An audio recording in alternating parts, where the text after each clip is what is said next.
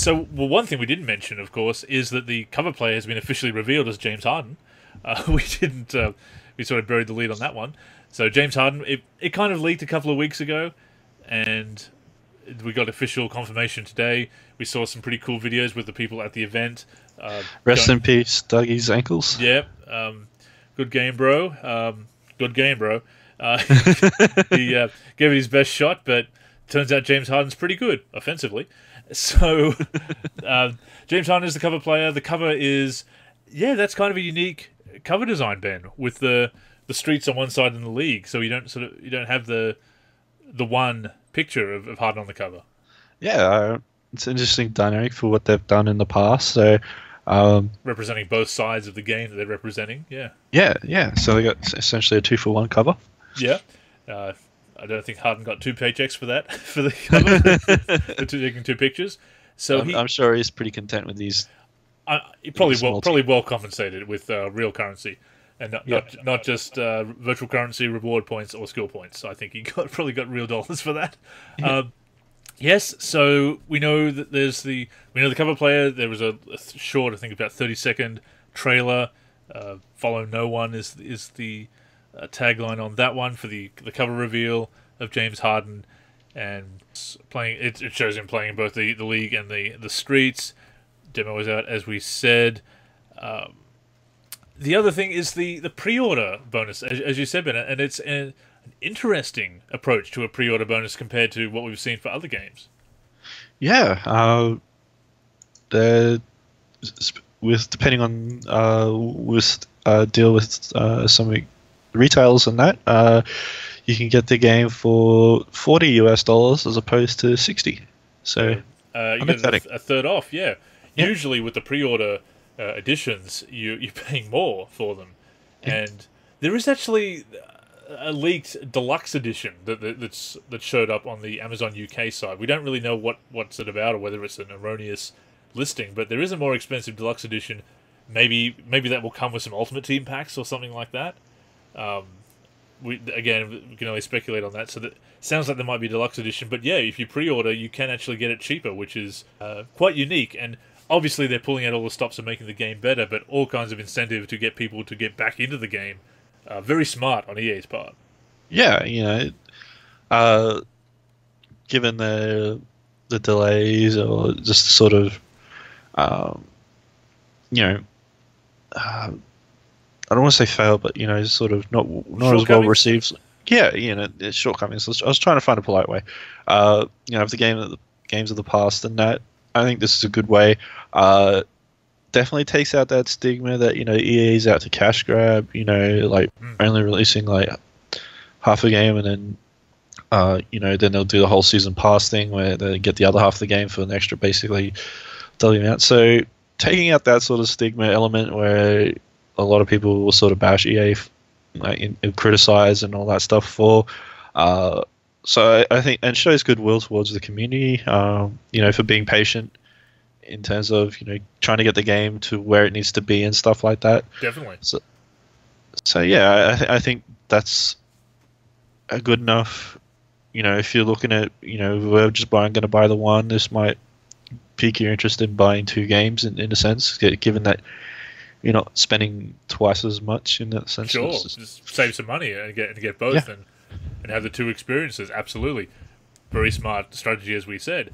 Also very smart is the release date, September 15th, which coincides with the early tip-off weekend for 2K18. So there was speculation, where would it be? There was a rumor, because GameSpot put out this, as we said last week, a December release date, and people started running with that. And it was kind of, I don't want to call anyone out because a few people picked it up, but there was some kind of irresponsible journalism going on with people picking up and running with that GameSpot date and speculating on, this could mean real problems for NBA Live. And then EA came out themselves, EA's reps and devs came out and said, yeah, that's not the case. That was GameSpot pulling that out of their ass, basically. The date is September 15th, to coincide with the early tip-off weekend. We saw how Live 15 pushing their release date back hurt the game in the sales there. Yeah. So, again, a very smart decision to have it come out not just on the street date of the 19th, which is the street date for 2K18. I'm sure a lot of stores are going to break it, as usual, because that's always the case. Nothing as good as when we got Live 06 early in Australia, though. Remember that glorious day? Oh yeah, it was like 3 weeks early, wasn't it? It was definitely earlier, yeah. We made a big fuss about it, and that never happened again. So... Yeah, and I kept bragging that, I was proud that none of us, no Aussies actually pirated it. Like, we put it on, like, torrent sites or anything like that, so I was pretty proud that... No, it's only Game of Thrones that we pirated. Yeah. So, but then apparently everyone does that. Piracy is banned in the NLSC forum. But regardless, September 19th, if they'd put it out there, then obviously the early tip-off weekend they get the jump on Live again. I mean, 2K's obviously got such a great product out that it's hard enough to compete already with Live having to play catch-up and come back. But for it to actually launch on the same day, yeah, it's just smart business, and I'm happy to see that. And I'm definitely happy to see that the December date, for whatever reason that was chosen, was so wide of the mark. And it's a shame that people pick up that story and ran with it without any confirmation. I was a bit disappointed in that. Yeah, and there was actually EA had the earnings report from the previous quarter and that, and usually in that one actually they posted, things that were coming out the following quarter, and Live 18 was mentioned in that. So the fact that they ran with that without verifying that information, if I can see it pretty easily, I'm pretty much sure they could as well. I'm pretty sure they had the same sources in that I did. So that was disappointing to see that error in that report. It kind of feels that when people do that, they're looking for Live to fail so they can feel smug and talk down about the brand. And look, I know we've been accused of being Live fanboys. We've had plenty of criticisms in the past. We want both games to succeed at the end of the day. But if you're going to criticize the game and to resort to that kind of speculation, that was kind of disappointing to see. I do think that it was resolved fairly quickly with some retractions, but it's still kind of hurtful to put it out there, and you do wonder, are you trying to hurt the game, or what's your motivation, kind of thing, especially when you start speculating on top of, all they had to go on was an erroneous date, and then they started speculating on top of that. It was a bit, I thought that was a bit sloppy, but, to those people's credit, they did post retractions and confirmations once that came through. So September 15th, that's when we're going to get the game, and you can pre-order that, get the 33% off. I believe that might be, well, hopefully it's worldwide on different retailers. We'll have to check into that. I've been checking the Australian stores and stuff at the moment. It hasn't been listed up yet. So. Yeah, I was checking JB Hi-Fi, hasn't been listed, as you said. As far as the deluxe edition, if that's a thing, what do you think that's going to entail? Again, I think it's just going to be something like Ultimate Team packs. Yeah, not sure. I was trying to think if it comes with any extra physical, like, promotional stuff. I don't know. I think it's definitely. I think it's digital though, so it must be in game. Okay, so it'd have to be in game then. So